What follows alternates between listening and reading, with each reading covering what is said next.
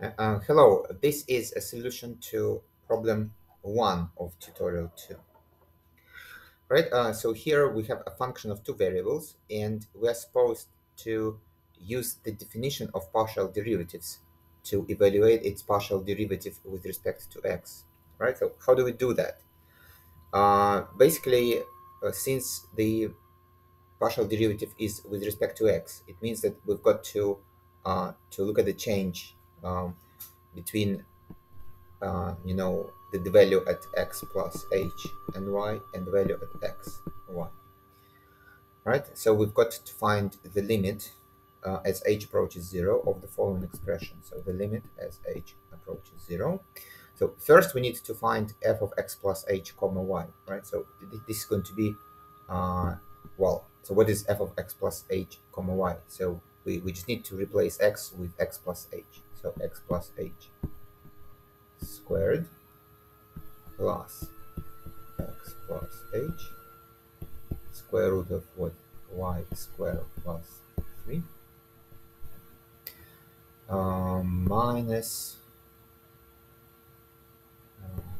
x squared plus x times square root of y squared plus 3, and everything should be divided by h. Right, so let me just sort of highlight that this expression is really f of x plus h comma y, and this expression is f of x comma y.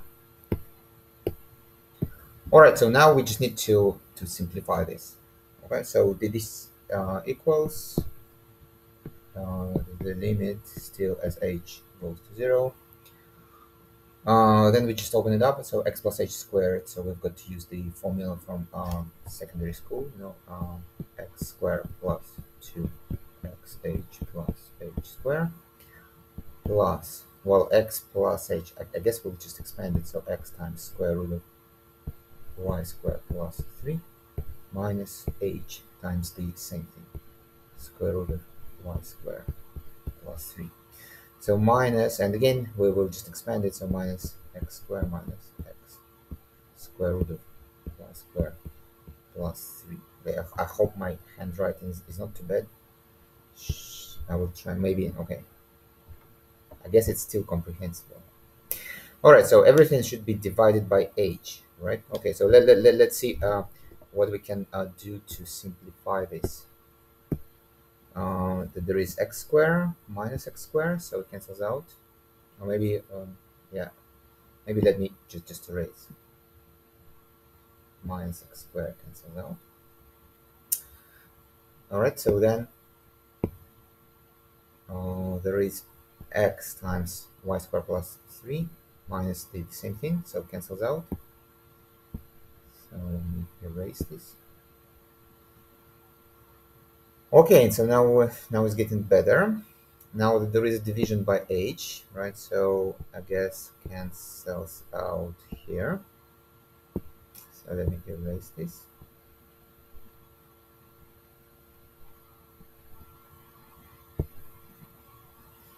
And the remaining part is not too scary, I hope. So I guess what do we do? So we just take the limit as h goes to 0, which really means we just let h equals 0 here, and the final answer is just 2x minus square root of y squared plus 3. Okay, so that was the first part. Let's do the second part in the same way. Well, the second part is at the same time easier and harder. Right? So it is easier because here we are given specific values of y and x, right? So this is x is 2 and y is -1.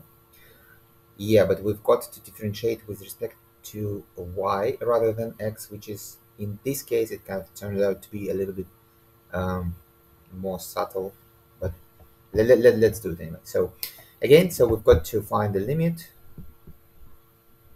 as h goes to 0. Right, so first we've got to write, so let me do it here. So f of x plus, since we're differentiating with respect to y, it should be f of x and y plus h.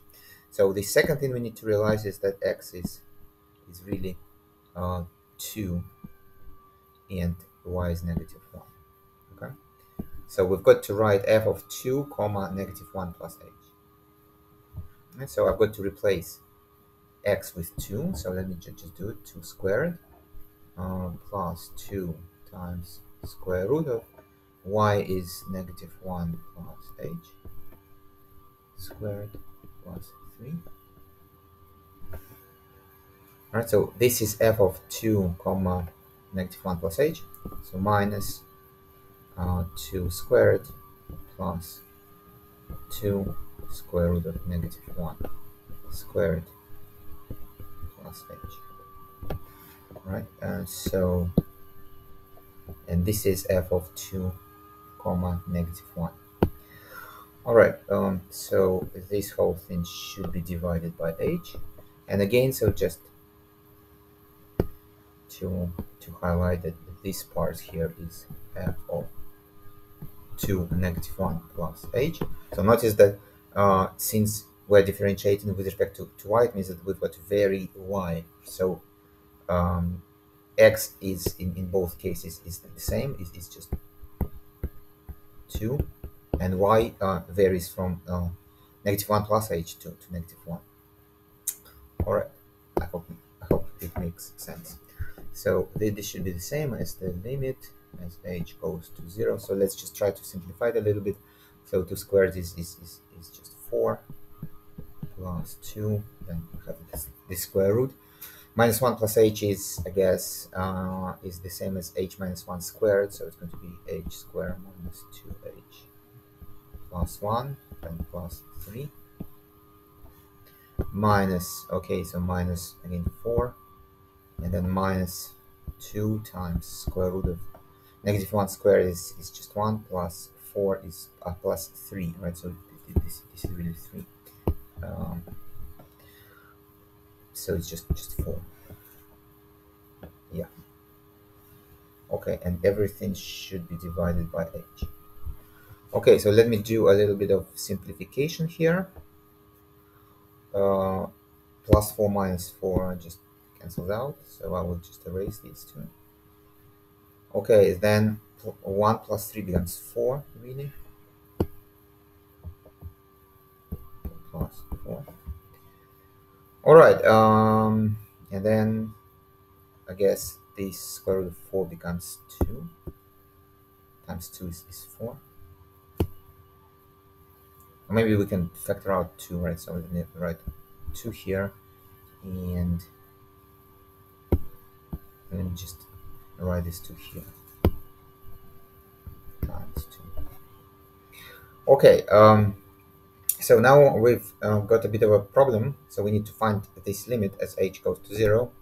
And here you've got to recall how to do it from your mathematics 1. So Dr. Tan was supposed to teach you that. Basically, the idea is to rationalize the numerator.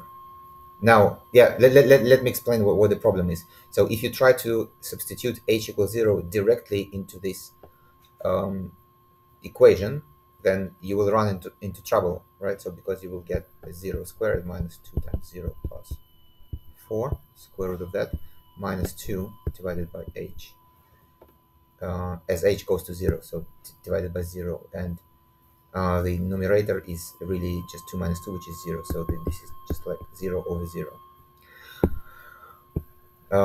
And in order to compute limits of the type 0 over 0, basically we have a number of techniques, and the simplest one that we have here is to multiply and divide by the algebraic conjugate, right? So what is this algebraic conjugate? So we have the difference of two expressions, and basically we've got to multiply by the sum of these two expressions. So let me explain how we can do it. So limit as h goes to 0 of, so now first I will just copy this whole thing, so h squared minus 2h plus 4 minus 2 divided by h, then I will factor out 2 just outside of the limit. Okay, and then I'm going to multiply this whole thing by the sum of the same two expressions, right? So I'm going to multiply it by h squared minus 2h plus 4 plus 2. And of course, I've got to divide by the same thing, so to keep it the expression the same.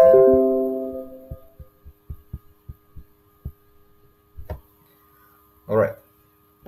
Okay, so this is how we do it. Now, why does it? Why is it going to help?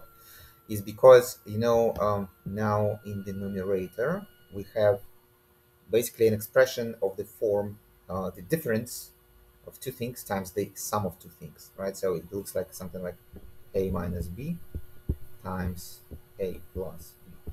And we know that this is really a squared minus b squared.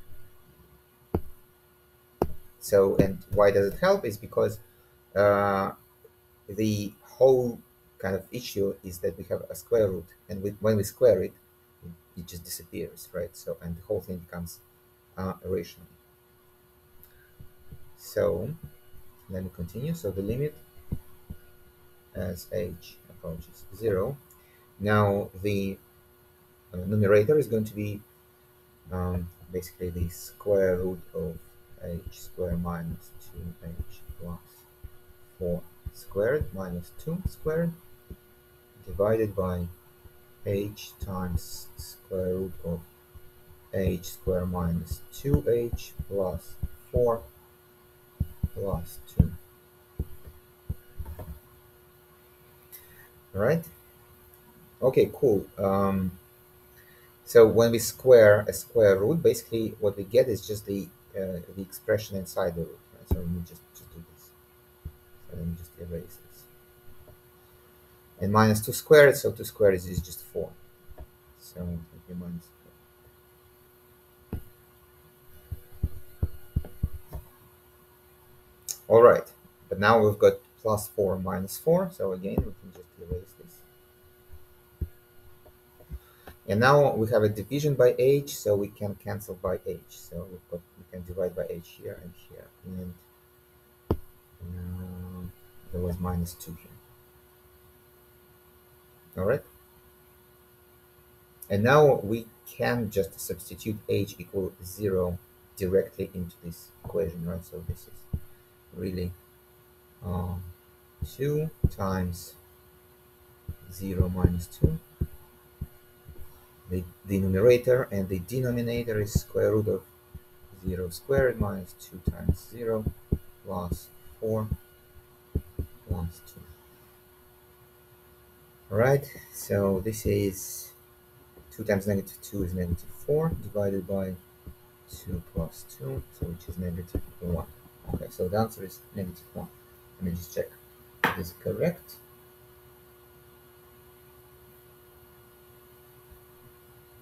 Yeah, it is negative 1, and that's the end of my solution of problem 1.